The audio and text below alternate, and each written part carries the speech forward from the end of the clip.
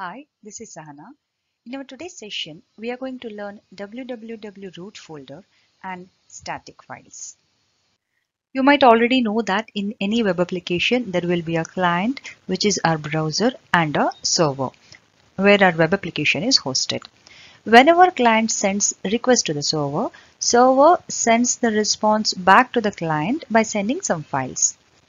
If we have to talk about static files, if server sends the file as it is to the client without doing any manipulation, then that file is called as static file.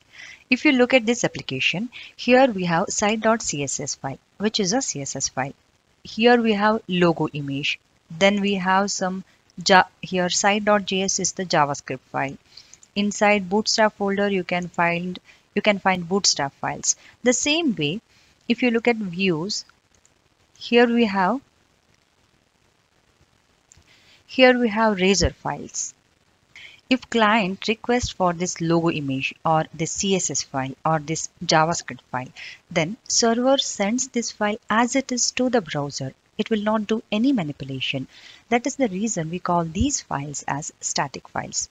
The same way, if client requests this index.cshtml, which is a Razor file, here server will do all the necessary manipulation before sending response back to the client.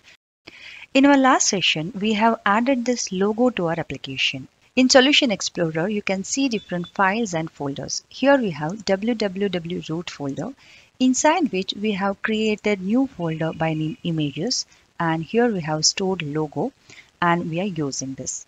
To make the things simple and safe, ASP.NET Core Framework introduced this special folder called www.root.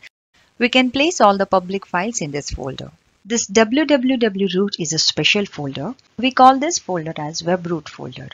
And this special folder is used to store static files. One more important feature of this folder is clients can directly access files stored inside this folder. I will show you how to access this logo image.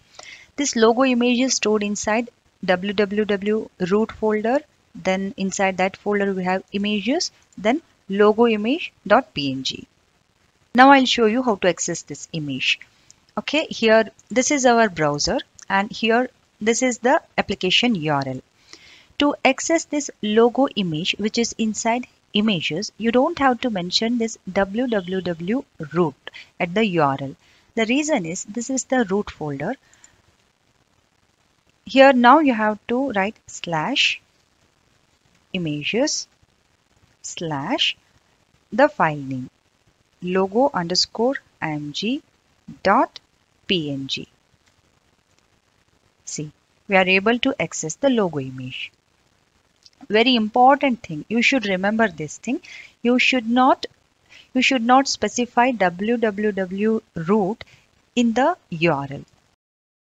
Now let's try to access this CSS file, site.css, which is inside CSS folder.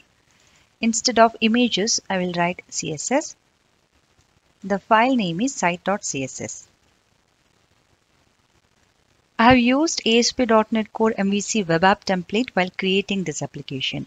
That's why I did not create this folder. Framework itself has created this folder and project structure for me. If you have chosen empty web application template, then you will not have this folder. You have to create the folder on your own. Just to make the things clear, I have opened new instance of Visual Studio. Here you have different templates like see, here you have ASP.NET Core empty template, then ASP.NET Core web app model view controller template. I have chosen this one. By any chance, if you have chosen this template, I'll just show you. I'll create a project. See, this is our new empty web application. Here you do not see any folder by name www.root. You have, in that case, you have to create the folder on your own. Right click, add new folder. Name should be www.root. As soon as you add this folder, see, icon changes to this web icon. Now we know what are static files and importance of www.root folder. But you know, there is one more important thing. Just having this folder and placing files in this folder is not sufficient. To make the files available to the client, we should tell the framework that I want to make some files available to the public so that client can access those files. We tell that by adding static files middleware to the request pipeline. I'll show you how to do that. In this project, we have important file called program.cs file. In this file, you can find a section where we are configuring different middleware. If you don't know what is middleware, don't worry. I have made a separate video on that. I'll keep link in the description. If I have to brief you what is middleware, you can think of middleware like a component which handles certain responsibility. If we take the example of the middleware use routing, this middleware handles the responsibility of routing the requests. If you notice, here we have the middleware use static files. This middleware is responsible to serve the static files. Again, we haven't added this middleware to our application because we have created this application using a template. So that's the reason we have this template added by the framework. But if you have created your project using empty web application, then please go ahead and add this statement. This middleware considers www.root as the default folder. Whatever the files you have in that folder will be accessible by the client. If you're thinking, can I create separate folder and so the static files from that folder? Yes, it is possible. I'll show you how to do that. Create separate folder. I will right click on the project, add, new folder, name it as static file testing. I will store fresh image in this folder. You can right click and you can open folder in File Explorer. Now you can see this flower has been added to this folder. To serve files from this folder, we can use same use static files middleware, but this time we are going to use different overload of this method. And in that method, we are going to mention the physical folder path which is going to serve our files. For time being, I will comment this one. Instead of this version of use static files, I'm going to use this version of static files. Here, see, I'm using use static files middleware, and here I have mentioned the physical path which is going to serve the static files. Let's try to access that folder. After this localhost port number, you should type folder name, that is static files, and the file name. Here static file testing is the folder name, flower.jpg is the file name. Hit. See, we are able to access that file. This proves the fact that we can access static files outside of www.root folder, but we should make sure that we have made necessary setting by adding folder path to the static files middleware. If you look at the code, we have commented this app.useStaticFiles, which is pointing to www.root folder.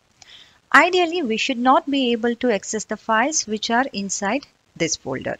Here, now I will try to access that logo image. It is logo image.png. We are able to access this file. How it is possible? The reason is client has cached this image. This image is being served from the cache. Let's verify that. I'll clear the cache now. Clear data. Now I'll try to access this image.